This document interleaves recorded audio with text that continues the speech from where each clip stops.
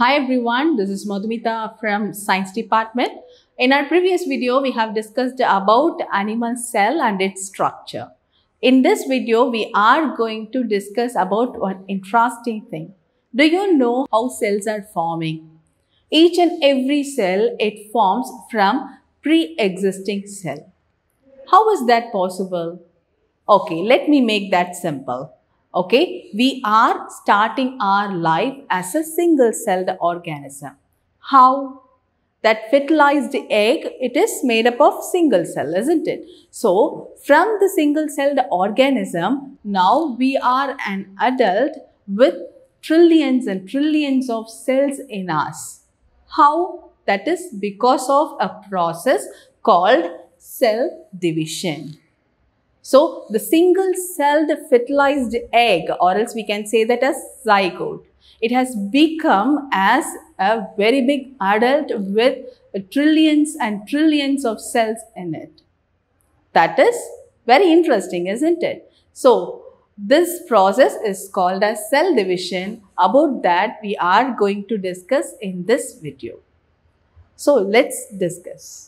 So, cell division is nothing but the process by which the cells just divide into two. One cell will divide into two, two into four, four into eight. Like that continuously this cell division has happened. Okay, it's of three kinds. The first one is binary fission, second one mitosis, and third one is meiosis. Here, the binary fission cell division, mostly it happens in prokaryotic cells. What is called prokaryotic cells? The primitive cells, like we can say that as bacteria as an example. So, in those kind of organism, this binary fission has happened.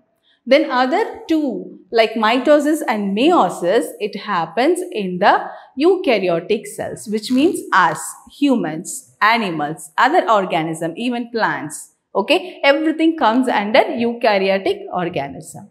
So first we are going to discuss about binary fission. First we need to know the meaning of that. So bi means two. So fission means just dividing. Okay, one cell, it just divide into two equal, same kind of cells it is being formed because of this process. So, the name of the process is binary fission. What actually happens in the bacterial's body while the binary fission happens? Now, this is the body of bacteria.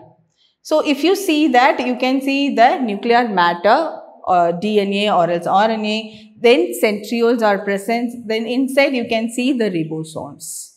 Okay, so what actually happens while the binary fission starts, this DNA matter, it just start to replicate, which means it will copy themselves.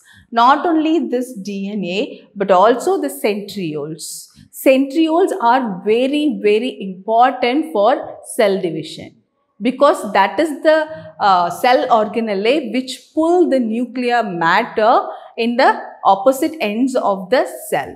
This is very, very important for the process called cell division. Okay. Now, the centrioles, it just become duplicate. That also duplicate itself. Then next, nuclear matter. Nuclear matter is also, it just elongate in its size. It just make itself into one more copy. Okay, then both the matters, it just drawn to each side of the cell, that is because of the centrioles. Then the ribosomes which is present in the cell, it increases in its number and it equally go to the each side of the cell. Then the cell wall which starts to cleavage, which means it start to divide. Okay, then at the end of it, we are getting two different cells. Okay, so this is how the binary fission happens. If you see the parent cell and daughter cell, it is exact copy of that. So all the cell matters, DNA, RNA, everything will be the same. It is an exact copy of the parent cell. So this is what happening during binary fission. So for example, we can say that E. coli bacteria which lives in our gut. Okay, this E. coli bacteria within 20 minutes it just make its 2 copies. You just think of its fast, how fast it can do this binary fission. But then in that case, in one day, how many bacteria, E. coli bacteria can be created, can be reproduced, isn't it? So in such a fast way, it can do the reproduction with the help of the process called binary fission. So next, we are going to discuss about mitosis. This mitosis and binary fission, mostly it is same. So let's see about that. Now we are going to discuss about mitosis, cell division. So before that, first we need to know there are 2 different kinds of cells are present in our body. So first is somatic cells. First kind of cell, it is called as somatic cells. It is also called as body cells. Then second one is gametes. Okay, the cells, second kind of cell is called as gametes, and it is also called as sex cells. Okay, so mostly the somatic cells, it is being divided only in the kind of mitosis cell division. Let's see what else are happening in mitosis cell division. So first phase, it is called as interphase. Actually, before enter into the mitotic cell division, first the cell has to prepare itself. So that preparation phase, it is called as interphase. So during interphase, the cell replicates the chromosomes which has, and also it replicates the centrosomes. So centrosome, already I told, it is very, very important for cell division. Okay, so next, after interphase complete. So during interphase, the replication of the chromosome and centrosome happens. Then it enter into the second phase, that is called as prophase. So during prophase, the chromosome, previously it has been suspended very loosely in the nucleoplasm, that come closer and it condenses. Okay, it becomes denser than before. So next, the centrosome, it produces spindle rays. So this spindle rays is helping in pulling the chromosomic matters to the each side of the cell. So these 2 things will happen in prophase. Then come to the next phase, that is pro-metaphase.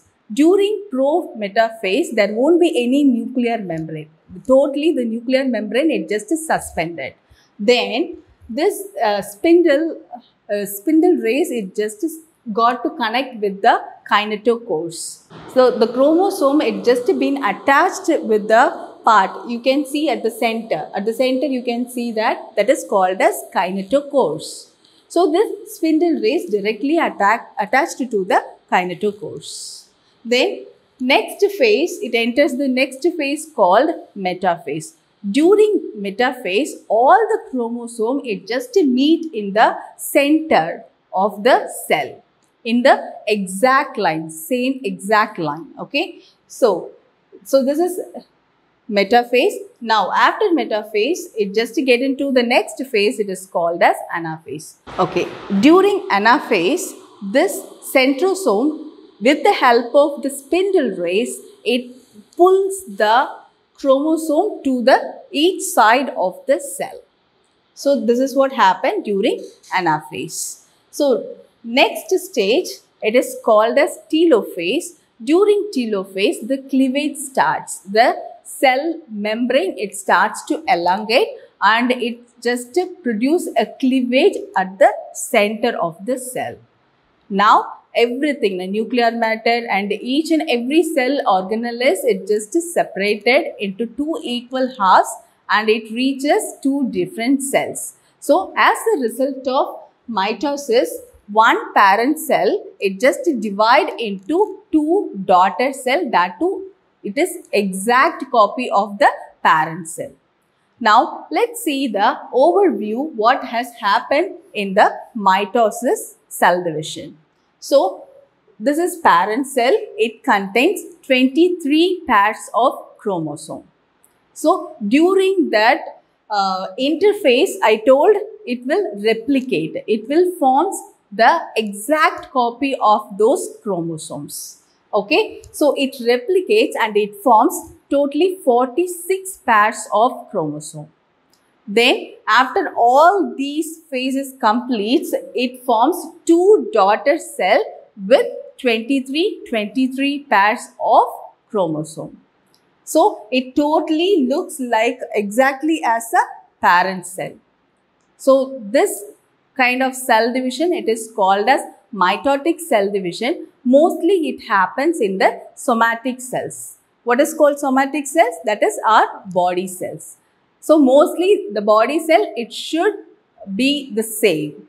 There should not be any change in chromosome. So in those kind of cells, this mitotic cell division happens. So next kind of cell division that we are going to discuss is meiosis. So this meiosis actually happens in the sex cells, or else we can call that as gametes.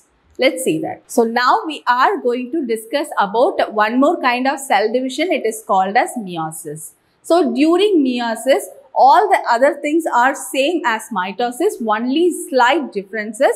While I explain, I will denote those differences. So first one is interphase. So before the cell get into the cell division, it go through interphase. It has to prepare itself. So what will happen during interphase? Everything it just get duplicate. What is the meaning of that?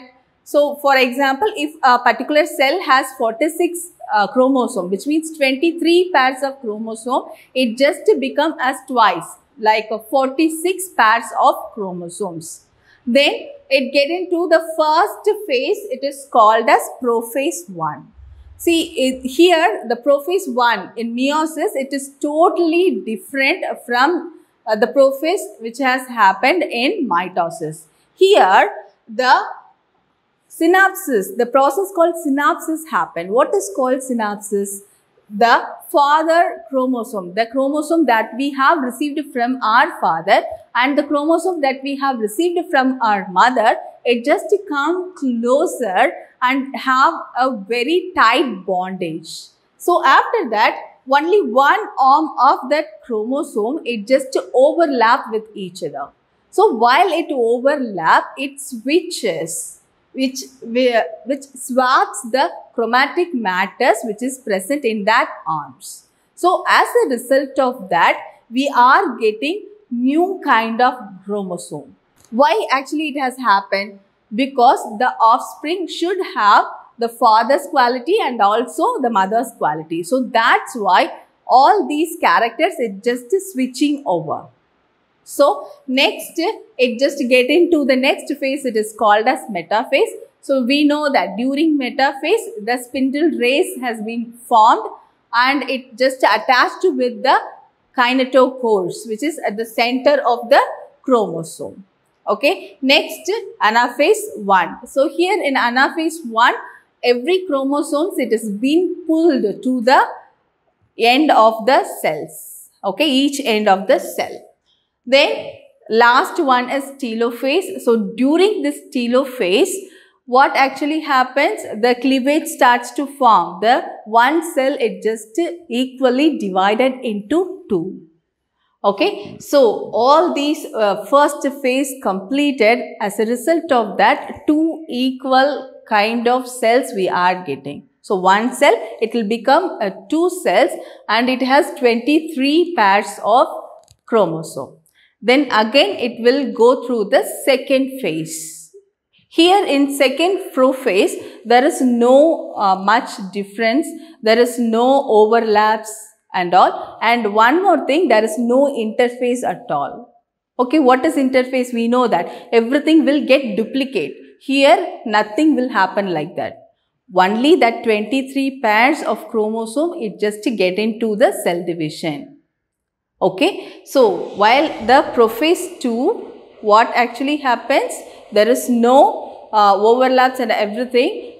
Just the chromosome, it just pulled into the equal sides. It has become dense and it just start to move towards the each side of the cell.